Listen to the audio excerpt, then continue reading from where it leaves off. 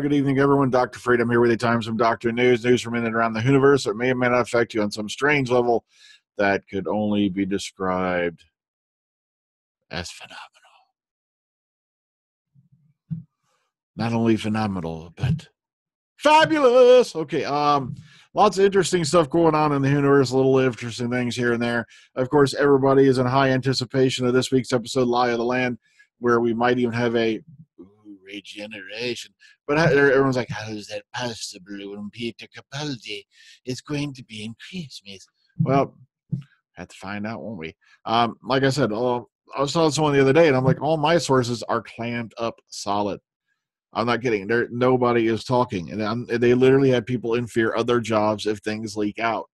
And I'm sorry, I'm not going to make somebody lose their job in the real world just for the sake of getting a spoiler. That's not how I roll, and I'm not going to do it. Also, there was a bunch of fan wink running around on Gallifrey Base.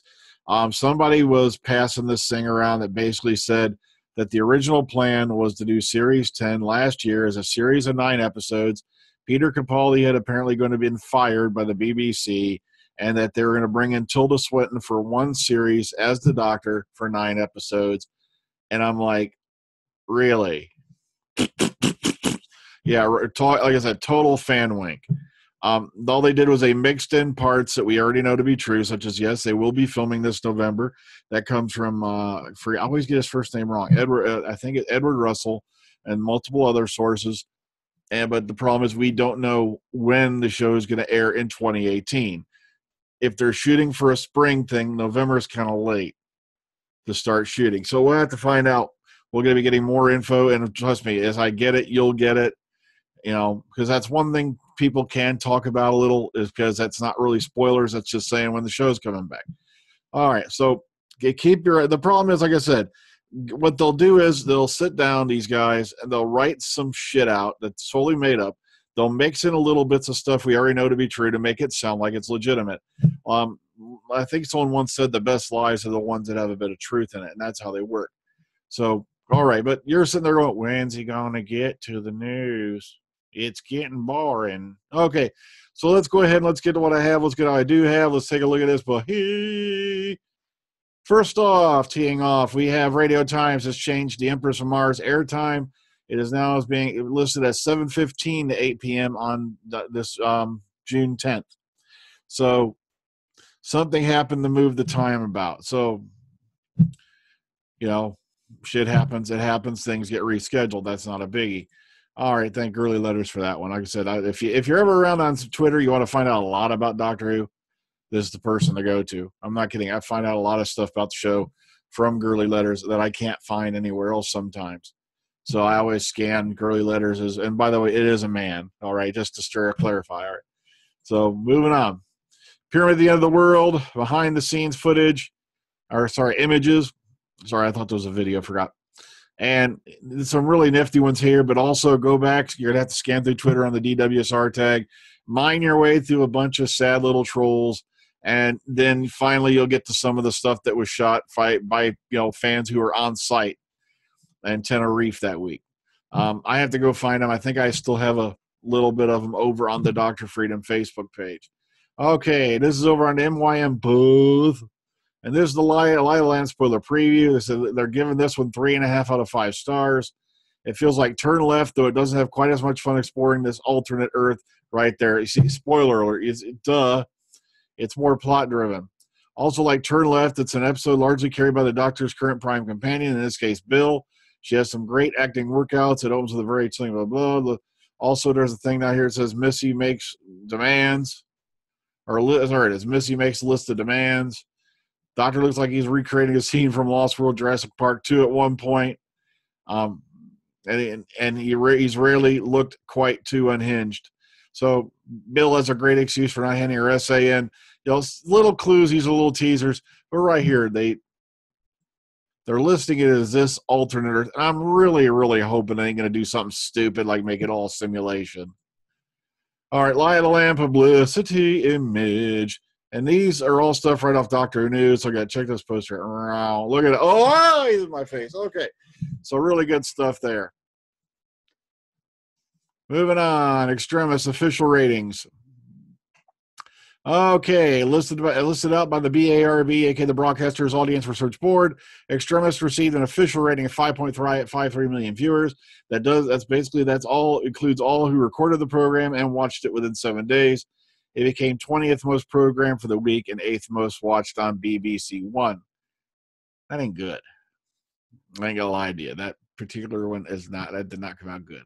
Now I know this week's overnights for what you call it, Pyramid at the End of the World, we're around 4.01 million, which means I could see maybe about 6 when it's all added up.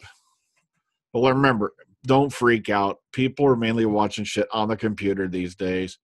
All right, and I love this stuff that pages are doing now, or they'll blot out the entire page now. We've noticed you're using an ad blocker, so we're going to screw with you. Piss off. I'm not kidding. If they think I'm going to turn that damn ad blocker off and be so bombarded by ads that even my new system, which has 10 gigs of RAM, gets slowed down for, they can just suck my cucumber. All right. Doctor Who fans shocked after Bill shoots the doctor in the trailer for this week's episode. And this is a carried on theme. There's a lot of people freaking out over this. Matter of fact, we're going to go into this in a second again. So once again, though, keep in mind it's the mirror, so it's no great loss. I just threw it in because this has been mentioned on multiple different things now. All right. Okay, even Doctor Who is trolling Trump now, and they're making fun of the orange comment. And look at this huge article. Wow. Why am I still scrolling? Where's the meat of this? But this is Huffington Post. Oh, that's right. My ad blocker's on. And even the Huffington Post is mentioned in the Trump dig. Get over it, folks. Our president is an embarrassment. I hate to say this. I'm an American citizen, and I'll look you all dead in the face right now. The president of the United States we currently have is an embarrassment. And if the other one had been put in office, it'd have been even worse.